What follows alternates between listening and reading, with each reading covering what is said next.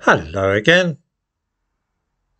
With the increasingly strident demands for Britain to pay reparations for slavery, it is worth bearing in mind that this country's involvement in the slave trade lasted for less than 300 years.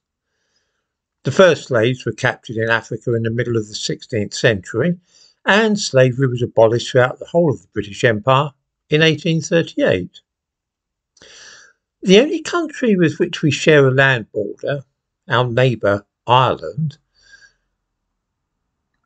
in that country, the slave trade lasted for more than twice as long as it did in Britain.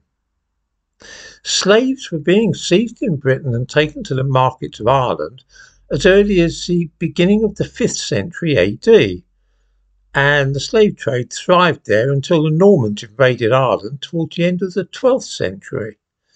That's around 750 years of slave trading. Not a lot of people know that. St. Patrick, patron saint of Ireland, was of course actually British. Nobody knows if he was from Scotland, England or Wales. What is certain is that he was captured from a coastal area of Britain by Irish slave traders when he was 16 and carried off to Ireland, where he was a slave for some years. This was roughly in the year 402 AD. He was not, of course, the first British person to be taken from his home in this way by Irish slavers. The business was going for some while before that.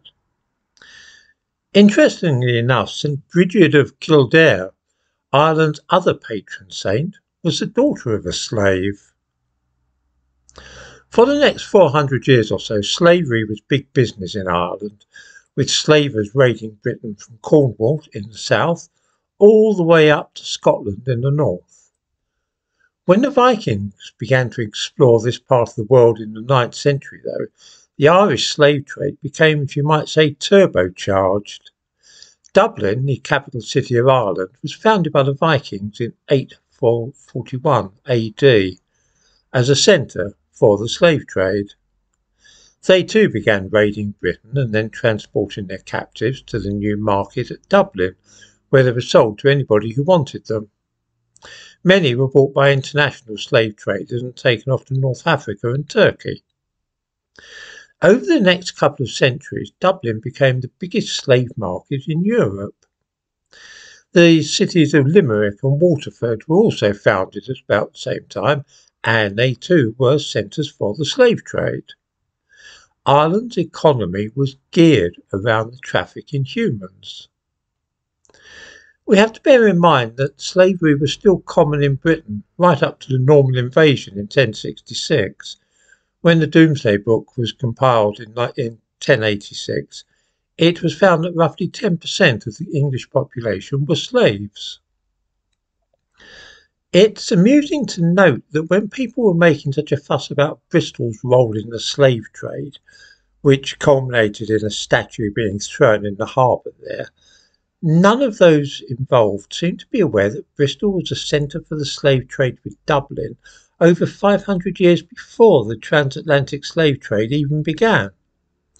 In the early 11th century, there was a thriving slave market in Bristol, from where slaves were taken to Dublin and sold in the market there, often to overseas buyers.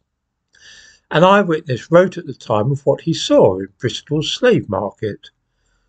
You could see and sigh over rows of wretches bound together with ropes, young people of both sexes whose beautiful appearance and youthful innocence might move barbarians to pity, daily exposed to prostitution, daily offered for sale.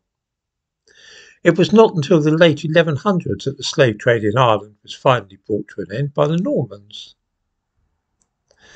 This then is an aspect of history which few people know of and is never spoken about. I cannot help but feel that Ireland might address this shameful history of the exploitation of Britain and perhaps make some offer of compensation towards us for all those centuries of oppression and the mistreatment of the British.